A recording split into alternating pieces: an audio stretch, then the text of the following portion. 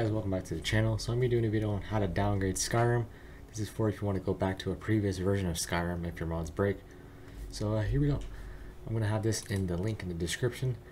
These are the updates that we're going to be downgrading to. So I'm going to be downgrading to this 1.6.640.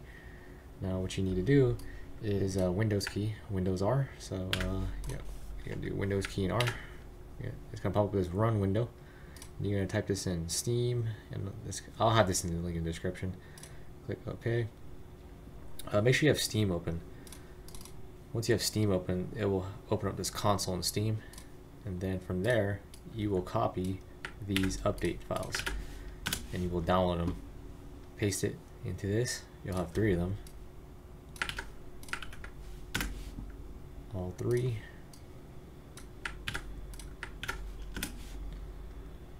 Once you have all 3, wait a minute, and download will be done. Now you can minimize that. You won't be needed that anymore. Go into your file explorer, go to your Windows C, go to Program Files x86, go to Steam, go to Steam Apps, and go to Content. Now you're going to see this app_489830. And you're going to have these 3 files. So with these 3 files, you're going to open them up, and then you're going to have this data folder. Now what you want to do is copy this data folder into your Skyrim directory. So copy, and then go wherever your games download. I'll show you right here. I'll put it, and then go back here. So yeah, copy this data folder and go into your Skyrim. Right click, paste. I'm not going to do it because I've already done it, but you're going to go to the other one, and you're going to take these 2, copy them into your directory. Same thing with the last file. This is just the this is the exe. Same thing, put it in your directory and paste it.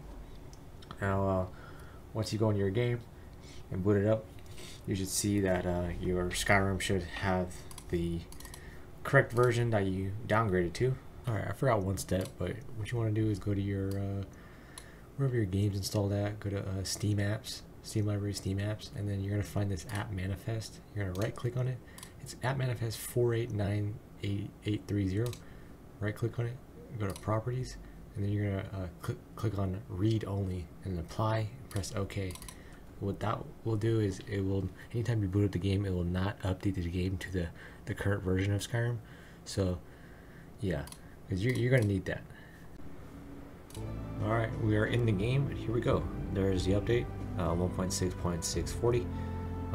That's it. We downgraded to the version that we wanted to. Alright guys, if you guys enjoyed the video, I'm out of here.